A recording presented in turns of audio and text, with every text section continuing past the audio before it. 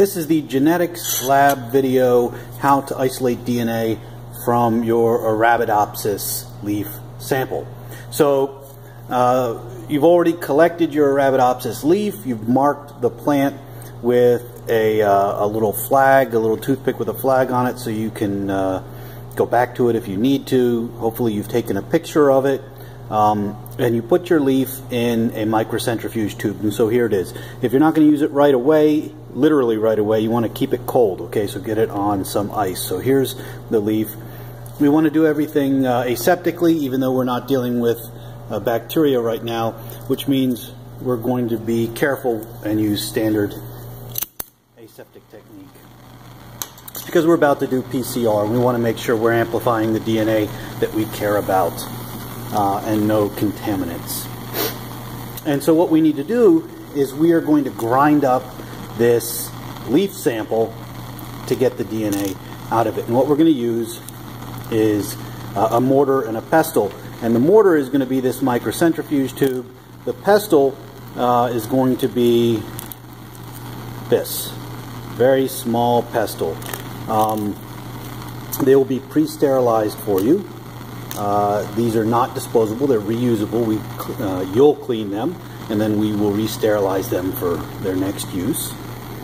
And what you're going to do is, with nothing in here but the leaf, what you're going to do is you're going to take your pestle and just grind your leaf into tiny little fragments.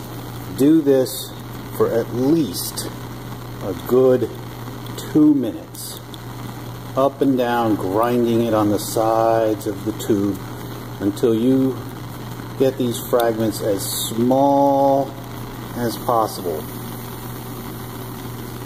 You really want to mash it into tiny, tiny little pieces. The smaller you make it, the more really just mashed into tiny fragments that you make it, the better results you're going to get, the more DNA you're going to get. So you really, really want to mash it up. You don't want to go too quickly.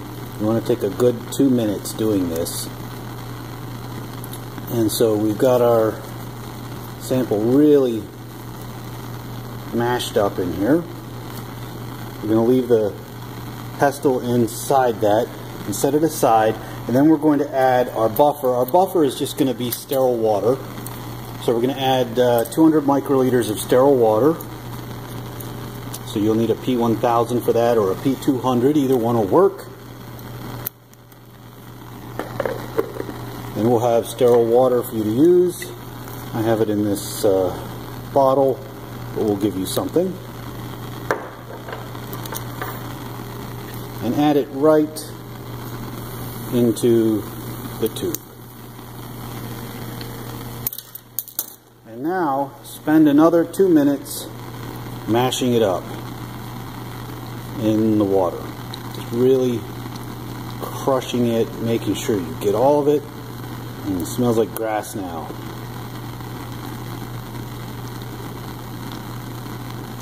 The more that you do, the more DNA you get, the better chance of successful PCR, and better chance you have of identifying the mutant, having your data end up being used someday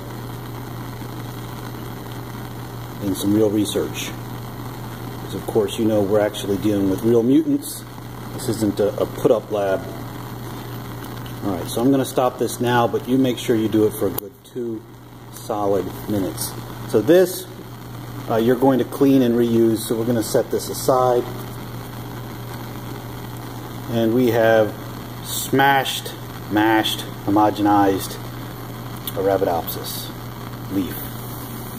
And so the next step is to take some of this and add it to Instagene.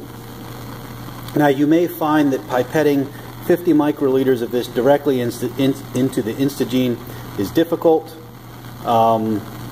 because it's a little clumpy. If you can pipette this directly, go ahead.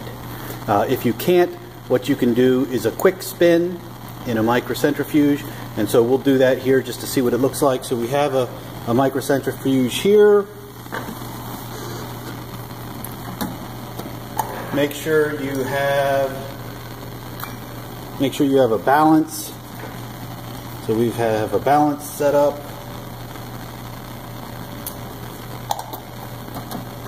You put the lid on. The quick spins are done with the button in between the two knobs.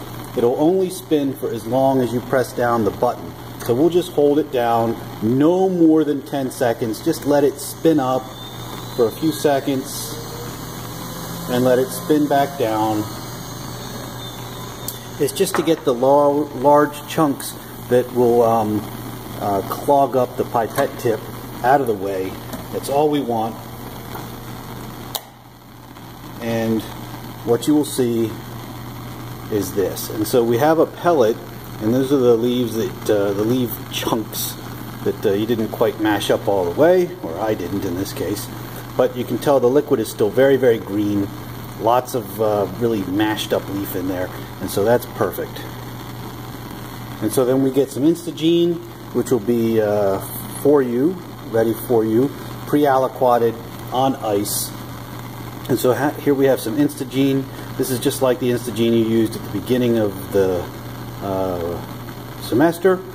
Instagene, of course, pulls away all of the stuff that can make doing PCR problematic. Pulls away metals, right?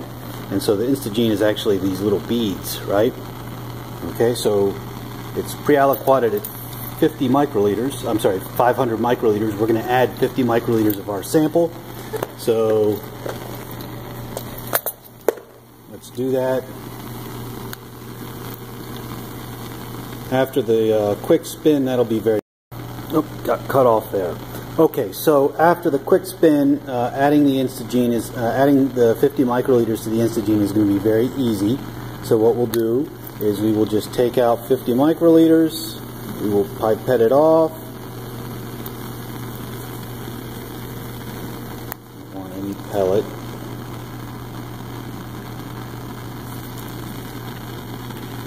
And add it right to the Instagene. Alright. We're going to take this, give it a quick vortex to mix it up. Then we're going to put it at 95 degrees for 5 minutes to open up the cells, break them open, and let the Instagene do its work, taking out the metals, make the DNA available for PCR, and then 5 minutes in the microcentrifuge to repellet the Instagene. After that, we will come back here. Alright, so we have added our DNA to the Instagene.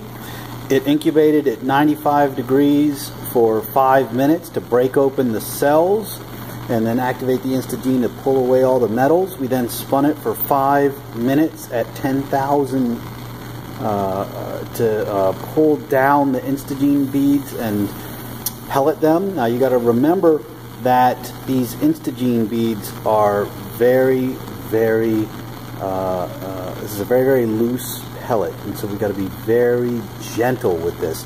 And so we're going to just put it down gently. If we shake it or move it too much, those beads will start to float up, and we don't want that. And so what we're going to do now is we're going to grab a nice fresh tube. Remember, we always pour them out, never reach in. And we're going to set our pipette man for 100 microliters. And we will just very gently pop this open, and we will just skim off the top 100 microliters. Make sure you're skimming it off the top very gently. We don't want any beads. And we will put it in one of these brand new tubes. And now you have 100 microliters of Arabidopsis DNA from your mutant. So label this tube. This is more than enough to do all the PCR reactions that you'll probably need to set up. If you need more than 100 microliters, you can probably take more. But this should be far, far more than you need. and a safe amount to take off of that Instagene tube, as long as you're careful. Make sure you label that tube.